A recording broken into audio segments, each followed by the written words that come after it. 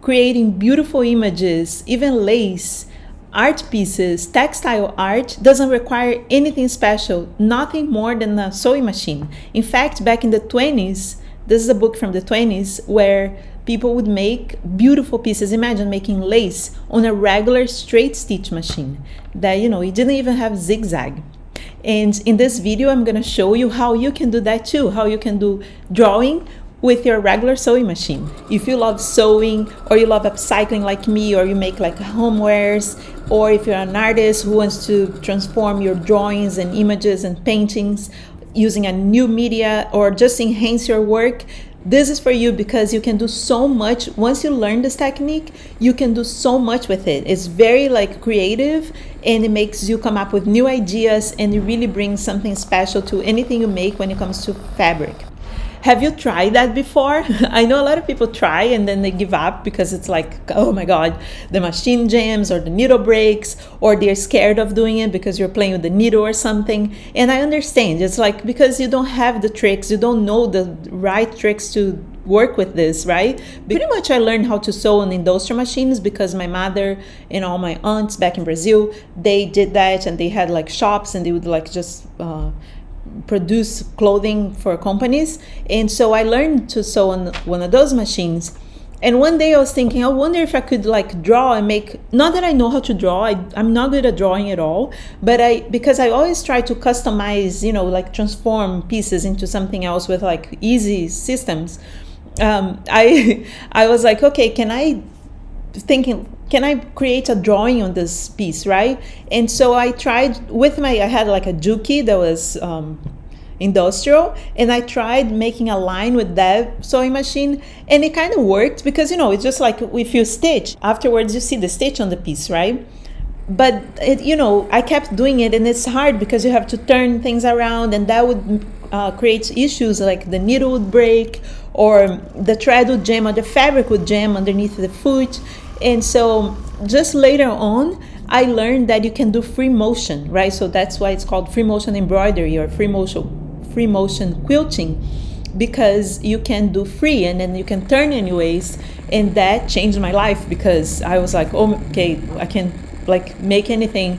I'm not good at drawing like a free hand drawing, but I can definitely do transfer designs and then just trace them and use those designs. And so when I learned that, I was like, whoa, this is huge. And so I kept trying in different machines, and then eventually I got a home machine that was actually an embroidery machine. The machine will do the embroidery itself, but I really don't like that because I don't like watching equipment making something. I like the art of doing it, you know, the process. Then I kept trying. Nowadays I have a bunch of machines, and I've tried that on every single machine I have.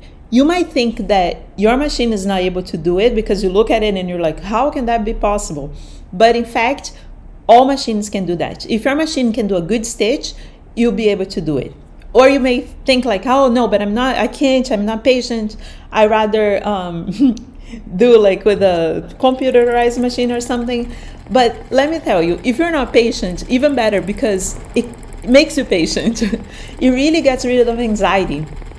I'm very anxious, and so I'm always like, I've never can relax. I'm always like very like rushing. And so when I sit down to embroider, that changes everything, because somehow I guess it's because I go into the zone, and I also like have to focus. That makes me very calm. So if you don't have patience, this is what you should do, because that's gonna make you patient. I also have students that are like, oh my God, I can barely sew. I can barely use a sewing machine. How can I possibly do things like that? But listen, a lot of beginners, it's kind of a different process sewing than embroidering, because it's free. So, you know, it's free motion. So you have to like control the thing. When like sewing, you have to obey the machine because the machine is controlling, and it's not free motion. So it's different. I would say like anyone can do it, and if you get started, you understand how it's not like a monster. You can definitely do it. You know, for instance, Fabiola, my student, she's in my program Remakers, and she used to be a total beginner at sewing. And when she learned, I did a little workshop for the remakers, and when she learned about the embroidery, she was like, I want to try. And so eventually she started to create things. She even like made a dress that was like one of her projects in remakers, so she added embroidery to it. It's so beautiful. And then also she made, like, her and her husband, they were making gifts for the holidays for people, and then she embroidered them. To know that she didn't even know at all how to use the machine for embroidery, I'm so proud of her to see the results she's now accomplishing, right? So anyone can do it. It's just a matter of you wanting to do it. Now, what happens is usually when people try and they don't make it, it's because they, for instance, one very simple thing that it seems like lame, but it's not, you forget to lower the foot.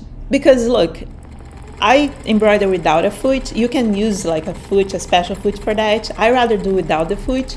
But if you choose to do without the foot like me, sometimes because there's no foot, you're like, I don't need to lower the foot. But the presser foot, right, I'm talking about. But then when you don't lower the foot, the machine thinks the foot is up. And so the tension discs on the machine don't create the tension, and that makes the thing, everything go wrong. And then people are like trying, and they don't know how to fix the problem. But actually, it was just a simple thing as lowering the presser foot, right? Also, like sometimes you're trying to embroider without a hoop. You definitely need a hoop to stretch the fabric. The fabric cannot be like too loose on the hoop, or it cannot be, you know, some people can do that, but I don't recommend you do like without stretching the fabric, because that will create issues and will jam, and it's, you know, and it will also break the needle, and it's even not safe to you. Okay, so those are like common mistakes that people do, but they don't know. So that's why I'm here to tell you that there are many steps that you can take to make a perfect embroidery. You know, make it work very freely, that you can go and flow and like feel really good about it. I started with lines only, you know, like I told you, like with a Juki machine that was industrial with a clutch motor.